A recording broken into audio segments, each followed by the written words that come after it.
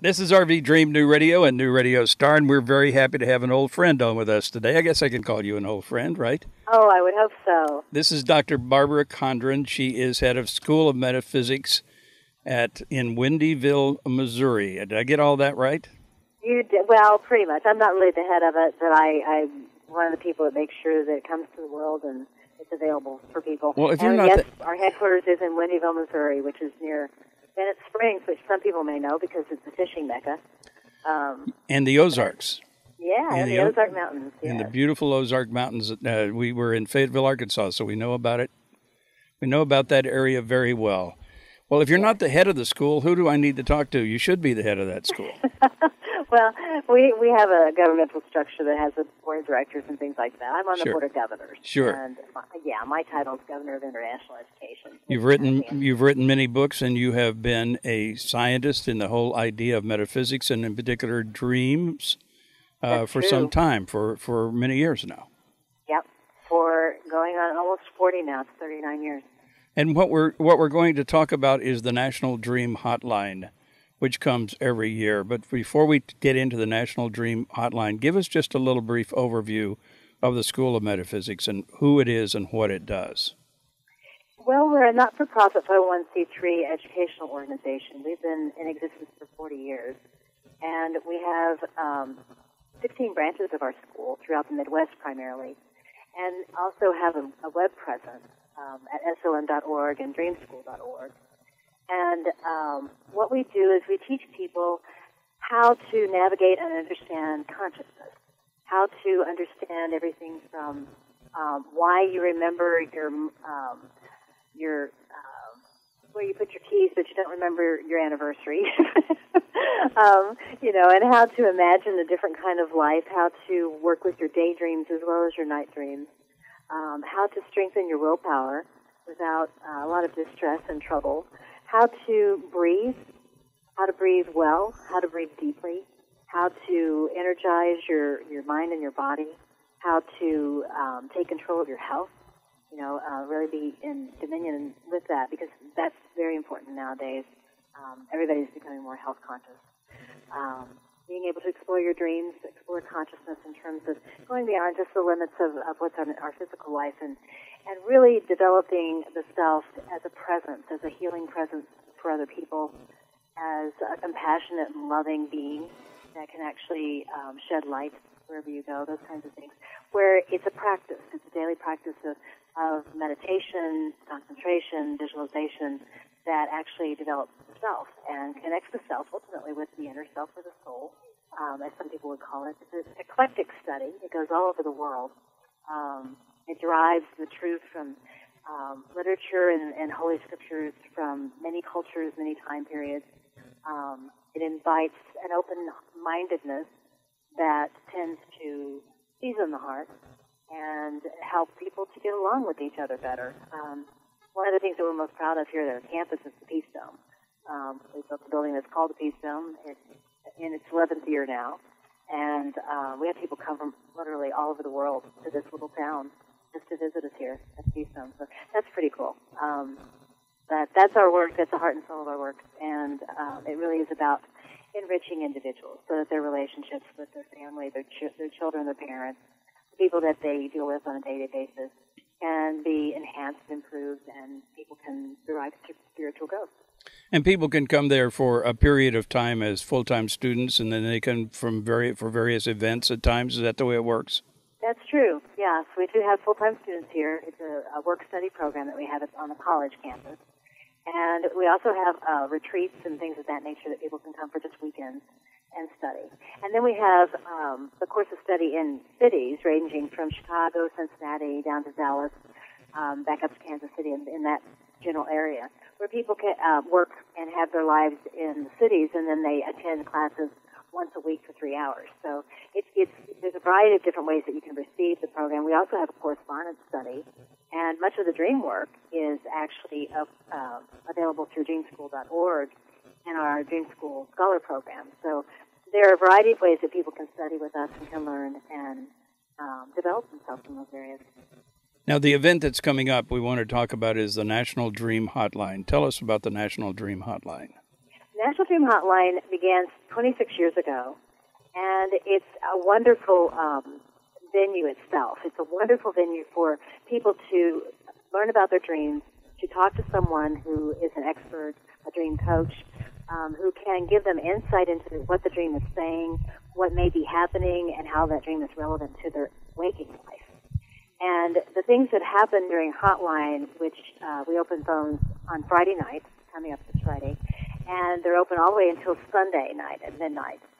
And we have such amazing conversations with people. Not just typical dreams like teeth falling out and going to school and you're not prepared for a test and being naked in public and things like that. Those are very common dreams. We answer those, of course, and talk about them. But we also oftentimes meet people that their lives are really changed by being able to open up and talk to somebody about dream experiences. Sometimes they're very frightening. Sometimes they have to do with their child's dreams, which sometimes are nightmares and they really don't know what to do. Night terrors, which usually is a childhood phenomenon, although it can stretch into adult years. And there's a lot of relief that goes on when people learn some of the research and some of the experience that we have and the wisdom that we have to share. And then there are the people that have visitation dreams. That always happens this time of year. We have people call who dreamed of their mom or their dad or our loved one who has died, has gone on, and visits them in a dream. And it's very life-affirming for them because most of the people by far who have those experiences already have an inner sense that they actually were in communion with that person. However, our culture does not really yet foster that kind of support and exploration in consciousness. And so quite often they don't talk about it, and sometimes if they do, they get discouraged by what they hear from the people that they're talking to. So to talk to someone who's actually invested hours, years in this case, into this research globally, and to find out that there are people around the planet in many different countries who have the same experience, and to talk with people who have actually made it their life to investigate consciousness and develop it and what their experiences are, is incredibly relieving to people and highly supportive in terms of what we can really do as individuals in the dream state that we often just don't know about or we take for granted. So the hotline's a wonderful time for both the public at large to call us and talk to us, and it's a wonderful time for us to be able to receive and embrace them and to offer some of the value that we've accrued here in 26 years of study. So it's a great time. We enjoy it. We stay up all night. It goes from what time to what time? What are the dates on it? It starts this Friday, which is the 26th, and it starts at 6 o'clock Central Time. Central Clock 6. All the way through midnight. And people can call, in the middle of the night if you wake up, then if you have a dream, then you can let us know, and we'll interpret it right there on the spot for you. And it doesn't cost anything. It does not. Well, you've got whatever your phone charges are, but we don't have anything to do with that. Right. The interpretation itself doesn't cost anything. Right, but you don't charge anything for that. No.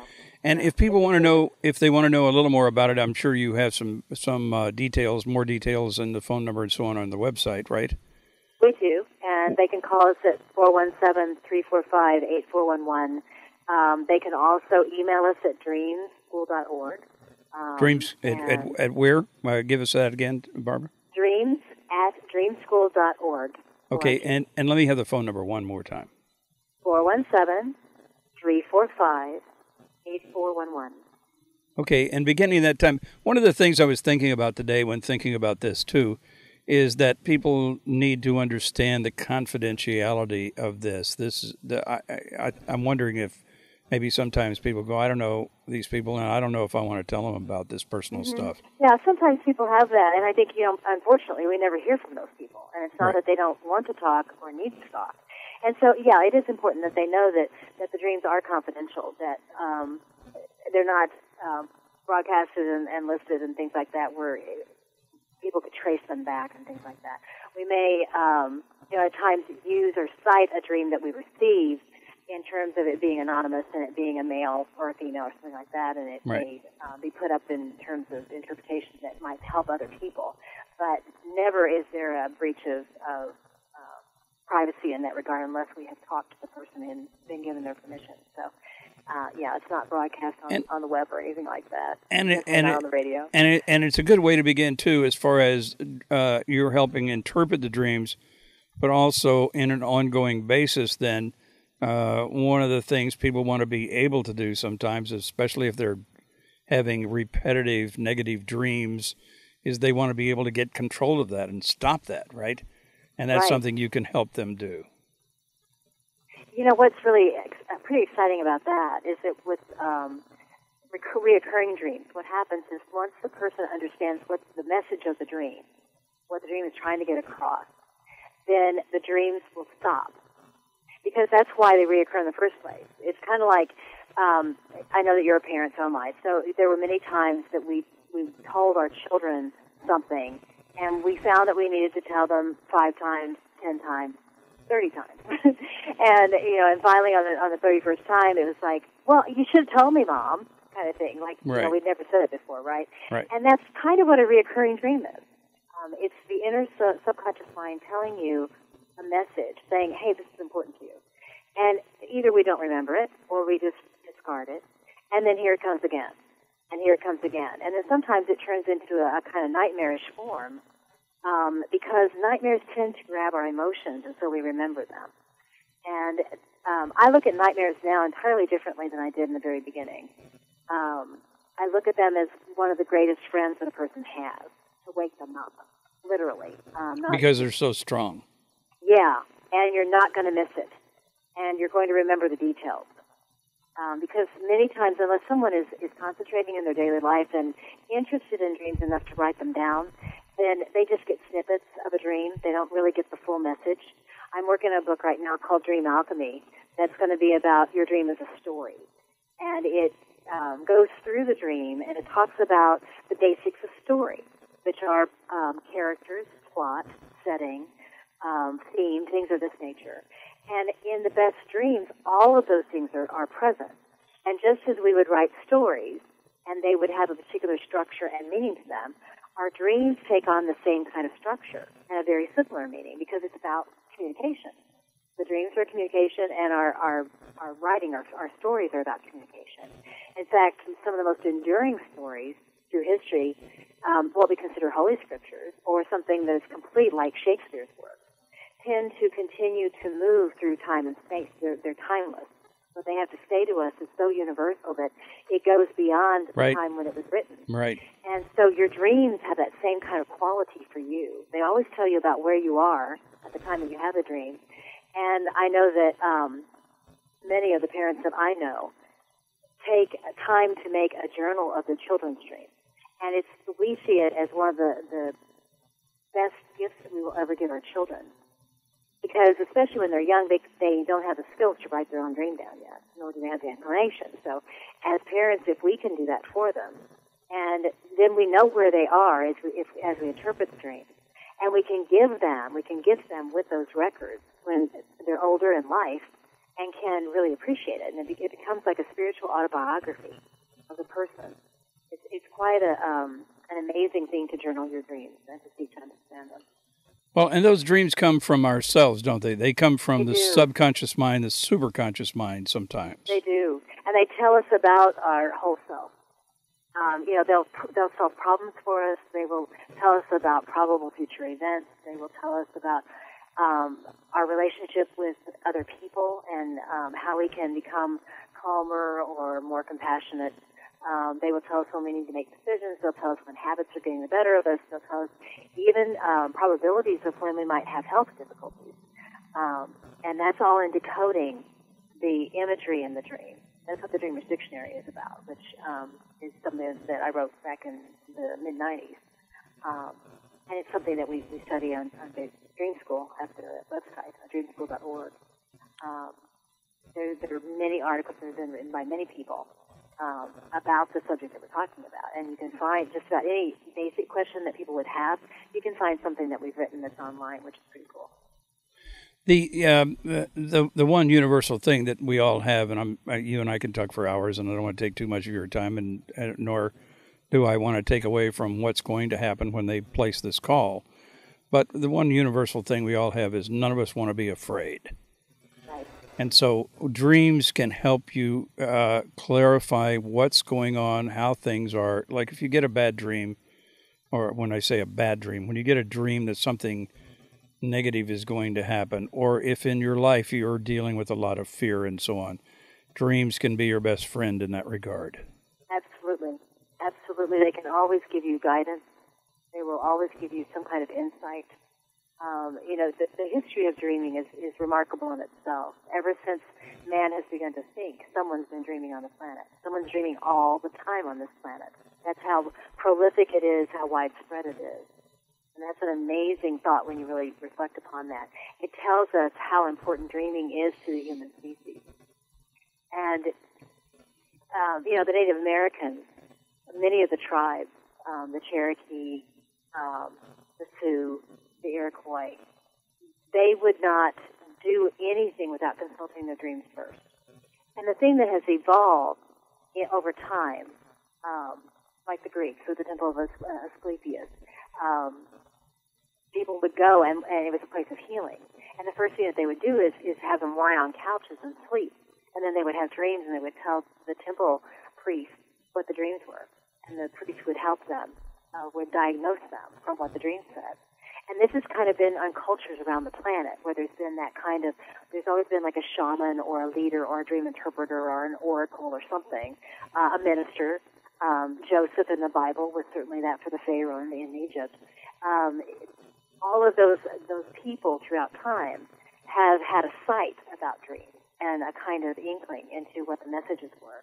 And many times in some of the cultures, like the tribes, they wouldn't even do anything without consulting their dreams first. In other words, they were spirit-led. And that comes from turning within first, instead of always looking outside for your answers. And there's such a warmness in the makeup of the self, in the fabric of the self, the fabric of the soul, the spirit of the individual when they turn inside for that kind of guidance. There's nothing that replaces that. And so as you do, the fear dissipates, even with things, messages that might seem very fearful, like death, killing, things like that, are often kind of disturbing for people, although sometimes not, I'm finding, with people that we correspond with, primarily because of media. The movies and now, there's a certain desensitization that's happening with people with violence that's it's its own thing. It's another topic probably, but right.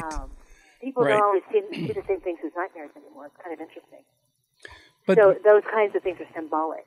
Death in a dream, for instance, will signify a change that's happened.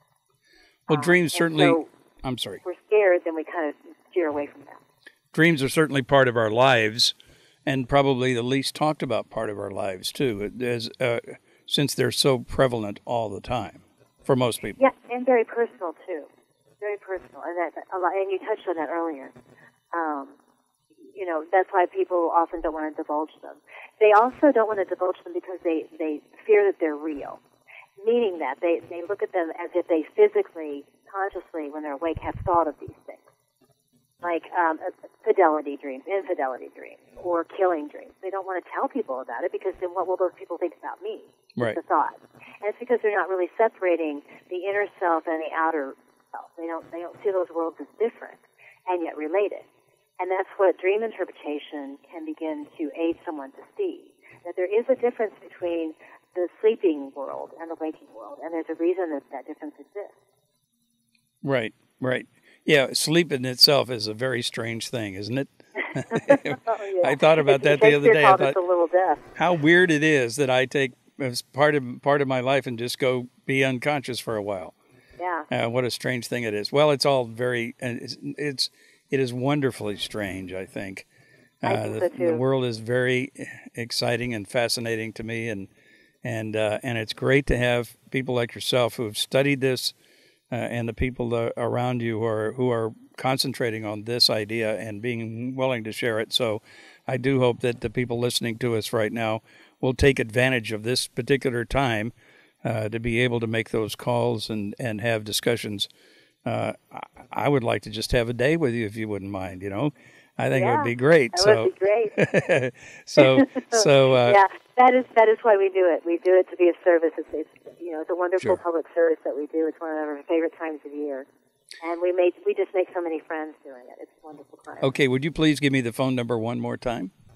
It's 417-345-8411, and they can also visit us at dreamschool.org. Dreamschool.org. Dr. Condron, it's always nice to talk to you. We've been doing this for several years, this conversation, and it gets better and better all the time. It does. It's always wonderful to touch bases with you, Bob, and to hear about your adventures and what you're doing, and it's exciting what you're doing as well. You're doing a living dream, and that's really cool. A living dream, yes. Well, that's living the dream is on my hat, in fact. That's wonderful, So maybe I can start to gray out that line between awaking and sleeping and just have it awake all the time, huh? Lucid dreaming, we call it, yes. Lucid dreaming. Yeah. Great. Yeah. Dr. Barbara Condron, thank you very much. We appreciate it and look forward to getting to talk to some of the people this weekend and encourage everybody out there to do the same thing. Thanks for taking your time to talk to us on RV Dream New Radio and New Radio Star.